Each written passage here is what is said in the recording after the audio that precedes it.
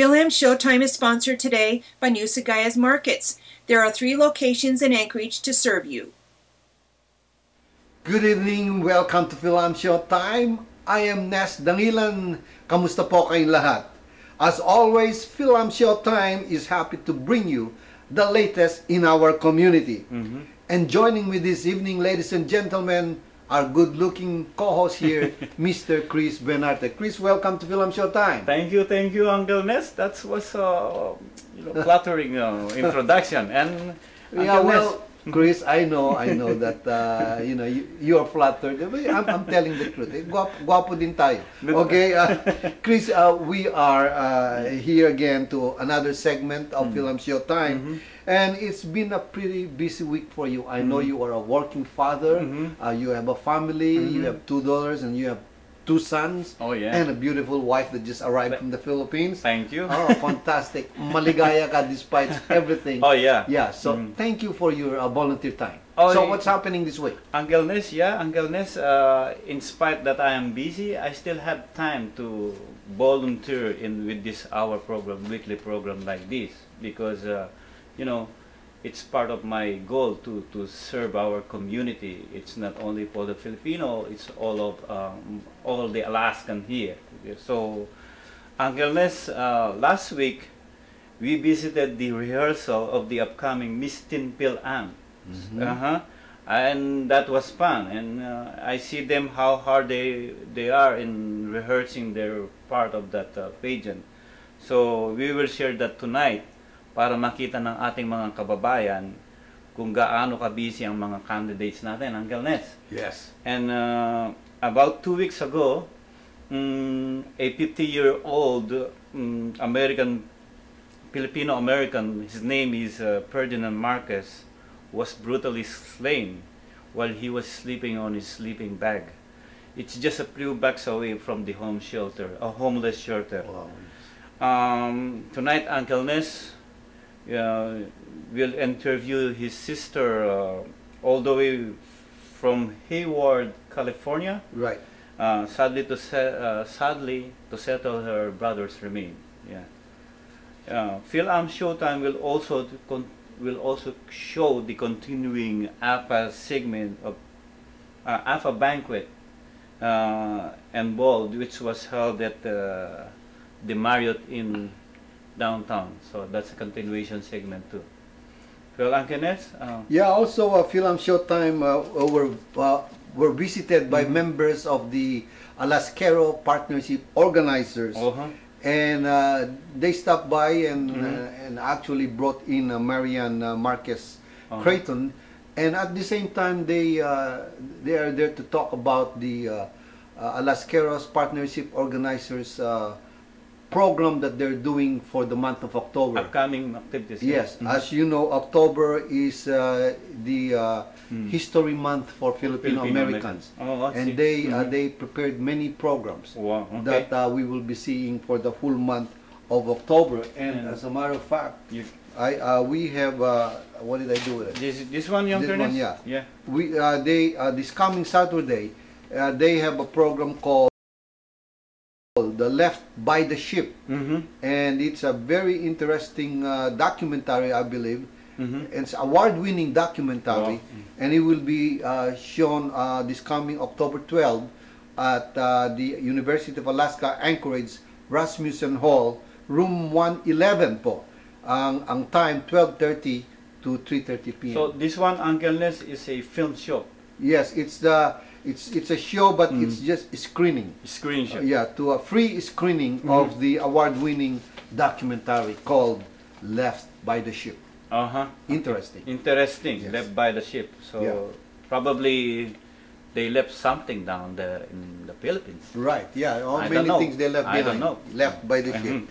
So anyway, if you are ready, please join me now here in our downtown studio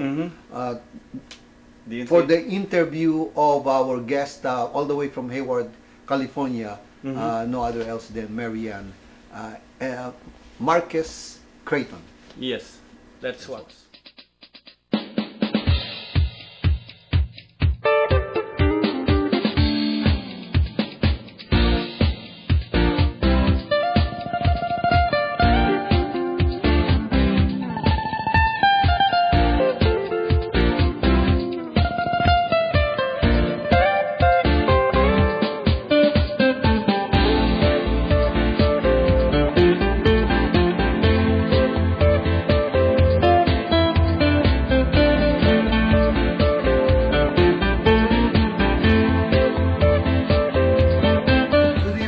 welcome to FIL-AM Showtime. I'm Nez Dangilan, your host.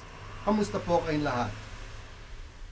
About 2 weeks ago, ladies and gentlemen, the community of Filipino Americans were shocked to hear that a Filipino American was brutally attacked and that caused his untimely death. Tonight, ladies and gentlemen, we have a very special guest coming all the way from California, and that's no other else than the sister of the victim, Marianne Marquez.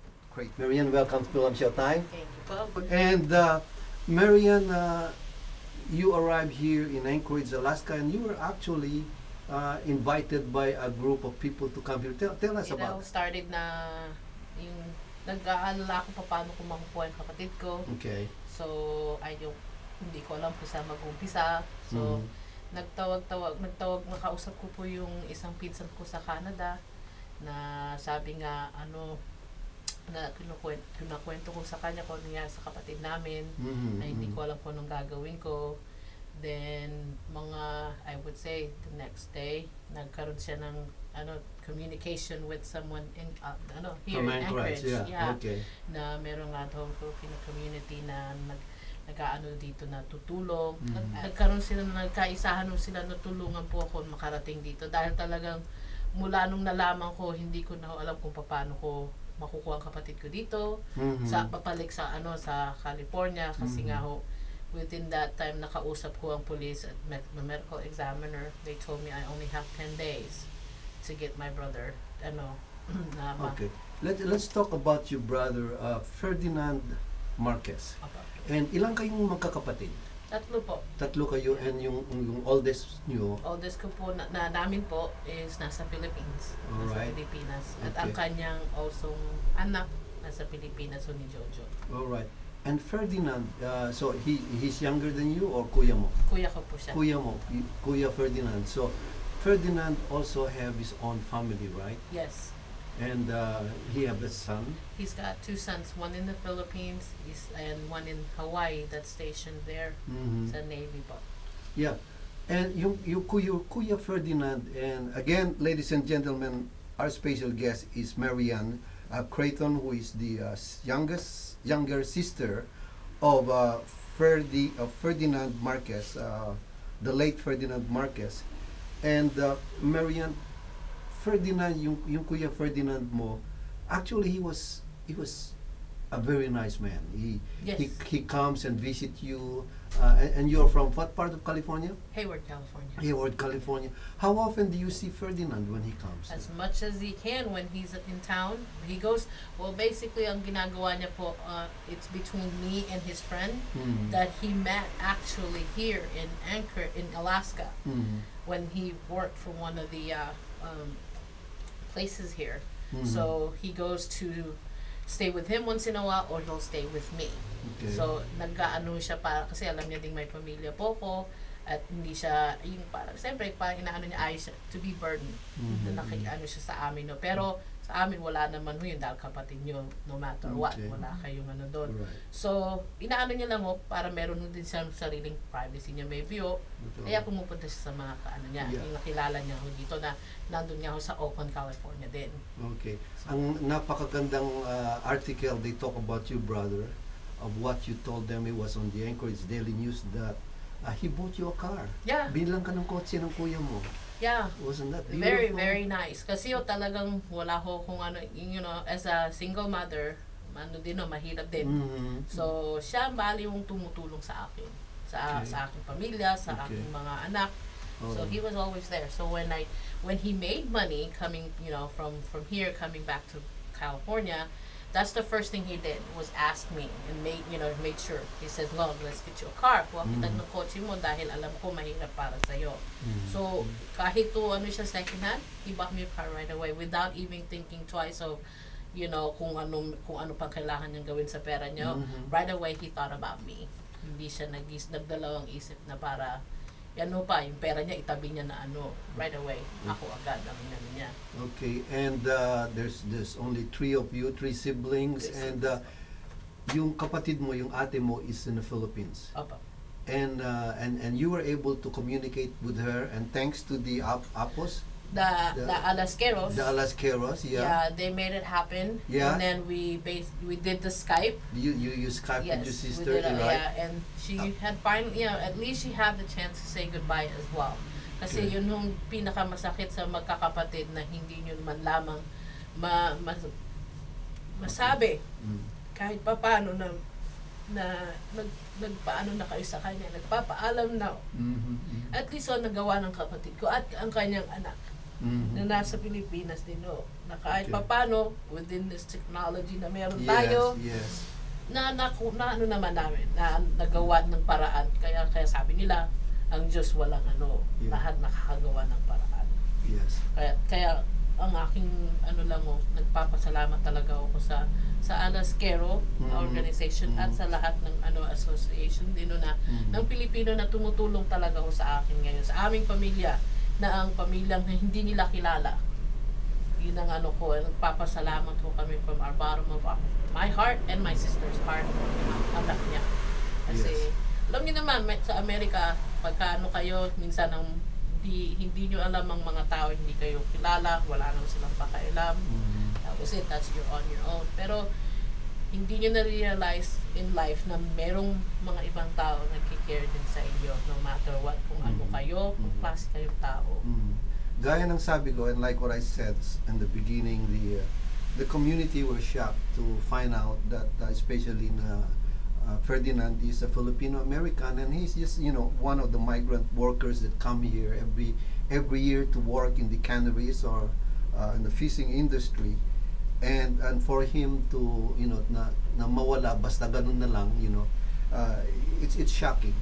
And I'd like to take this opportunity to thank the Alasqueros, a partnership organization, for taking the initiative. Yes. For bringing you here. I'm talking of EJ David, Christine Marasigan, Gabriel Garcia, Gatlabayan, Mary Criz Gatlabayan. Did I say it right? Yeah. Yes. And of course Gabriel Garcia and Joyce Mapaya. Joy Mapaya. Bless your hearts, you guys. Thank you so much. And also we would like to credit the Filipino community. All the organization chipped in. And you were very busy. We couldn't even get in touch with you. You were fully booked. You said you don't have your mom and dad, and wala na kayong Wala na po. Yeah. Wala na po. So you're actually an orphan, and wala nang it's just your sister now, and now dalawa na lang kayo. Yeah. How many kids did you say your kuya have? Two boys. 2 kids. And I understand one of them is in the Navy, is that right? Yeah, he's in military in Hawaii, stationed in Hawaii. Stationed in Hawaii. Well, bless his heart. I'm sure that he wanted to be here. Yes. He wanted to be here, but there are some under circumstances as well that he couldn't be here. Yes, and he's with the U.S. Navy. Yes. And the other son is in California also? No, the other son is in the Philippines as well. It's in the Philippines. He's in the Philippines with my sister. All right. Yeah. And we're just gonna pause here a little bit here, and I'd like to call on Christine Marasigan to just say something about the donations that they're doing in behalf of your family. Oh, yeah. Christine, welcome to FIL-AM Showtime. Hi, Uncle Nez. It's always good to be here. Well, thank you very much. Now, Christine, I know all these things has been going so fast.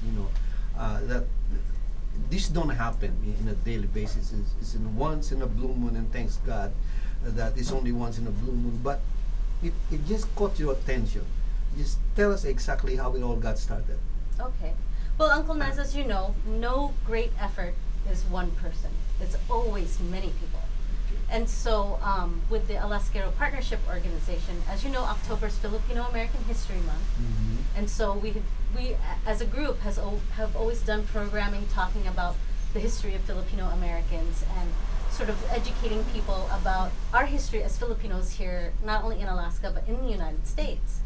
Now, when we saw the article in the newspaper talking about this brutal, violent murder of a Filipino man, being murdered by 4 young Caucasian men on the street, it just sort of really caught our attention, and we were talking amongst ourselves. And we're very lucky that all of the people involved in the organization is media and social media savvy. And so Dr. E.J. David actually posted something about it and had actually got into contact with the deceased sister that's in the Philippines. And then of course then we found out that there's this connection to one of our members, Mary Criz Buenarte. Now, they say that between any two human beings on the planet, there's 6 degrees of separation. That's right. But I would say, if you're Filipino, there's maybe 2 degrees of separation. So we're all connected.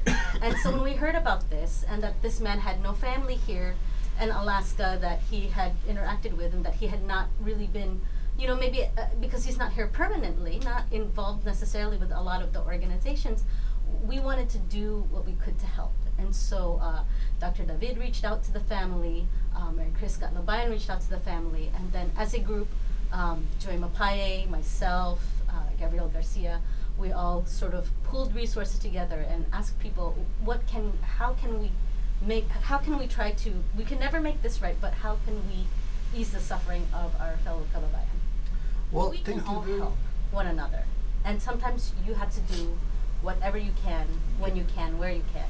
You know, we ran into a woman at the gift shop at the Hilton who heard the story and just, you know, she said, I've helped other Filipinos before too, and she just immediately gave $40. Bless your heart. Oh, my goodness. Some people give $10. Right. Some people said, hey, we can offer you a ride. Or some people Yes. said, hey, we'll take you out to dinner while she's here. Yes, and so you kept Marianne very busy soon as she arrived here. And you know, what are these activities? Who are these families? Who are these people? You know? Well, I mean, a lot of, first of all, there's the great support of the Filipino community. Okay. And I specifically want to say thank you to AFA, the American Federation of Filipino Americans, for generous contribution. And also the Filipino Religious Tradition Group. They also contributed. And many, many other individuals that, you know, I don't even know their names, because we set up a fund where people could deposit money to help defray some of the expenses. And now, I know that many of us Filipinos that are here that work and either send money to the Philippines, sometimes when there's a death in the family, it is just shocking. I mean, sometimes it's illness, or sometimes you're far away and you want to help, or you need to do some things to help with the family. But in this particular case, because of really the violent and criminal nature of the way this person passed away, that it just really was something that had to be taken care of quickly. So, for example, Marianne did not get here until after midnight on Thursday, so it was really, you know, really early in the morning on Friday. And there are things that one has to take care of. You have to go to the medical examiner. You have to go, because of the nature of this, of what happened to her brother, we had to go to the police department so that she really knows what happened. And we have other things that we need to do. We had to make sure that the body could be taken to the mortuary and make arrangements so that she could get her brother's remains, and take care of things like that. So, you know, that keeps one very busy. And then I think, secondly, the most important thing for people that are with the Apo group too is to make sure that people don't forget that this was a Filipino man that was a brother, you know, a father, you know, cousin, uncle. I mean, this was a beloved person of someone's family.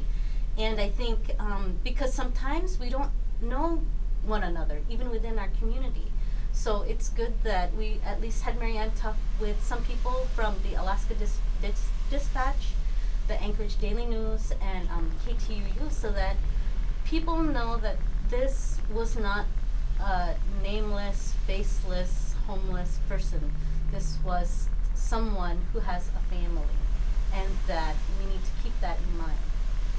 Well, thank you very much. And parallel to that, you started to have a foundation for Ferdinand. And tell us about that.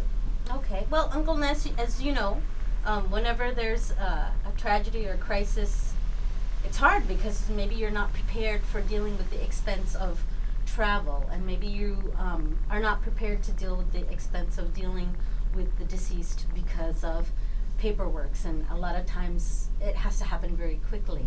So what the Alascaro Partnership Organization did was that we began a Ferdinand Marquez Fund at Wells Fargo.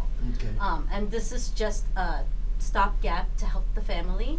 Our intent is to help defray the cost of having to deal with the remains and a little for the family so that they could have a burial. And then if there are any excess funds left over, we will contribute it to the Anchorage Gospel Mission where near where Mr. Marquez was found. So that's the intent of the fund. And basically, if you want to write a check to the Ferdinand Marquez Fund, you can take it and deposit it at any Wells Fargo bank.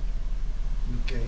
So anybody could just go to Wells Fargo and just say you would like to make a donation for Ferdinand Marquez, and they take care of that. Yes, and several people have done so already. I know that most of the Alascaro Partnership Organizer Group have done so already. I asked my brother to do it. He did it as well. And we're all reaching out to our friends. I mean, every little bit helps. And like I said, no good thing in this world happens with just a little. It's a little from a lot of people. So even if it's $10 or $20, it goes a long way because there's a lot of us. And when a lot of us help, then no one has to carry the burden by themselves. Well, bless your heart. Again, ladies and gentlemen, Criz Buenarte, who is with the Alaska Partnership Organization, or APO, who with her group came about and helped Marianne Creighton in behalf of Ferdinand Marquez. And thank you again. Maraming salamat. God bless you. And now, don't leave. You stay there, and I think we could just go with the program. Marianne, now that you've seen everything, and is there anything that you want to say more with regards to the Filipino community before we say goodnight? There's not much. There's not enough words that I can say. It's just maraming salamat po sa kanilang lahat. Okay. Talagang without a doubt na tumulong sila sa aming pamilya na hindi nila pinag-iisipan ng ng napakatagal na tulungan kami.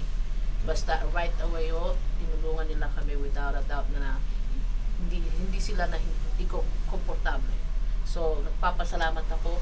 You know that I love you guys. Talaga naging parang ngayon nagkaroon ako ng pamilya sa Anchorage na hindi ko alam na magiging meron. Parang ngayon masaya na akong babalik dito na at least alam ko meron akong pamilya dito na sa akin na magiging gano'n na talagang ngayon alam nyo kung anong feeling ng maging malapit sa mga Pilipino.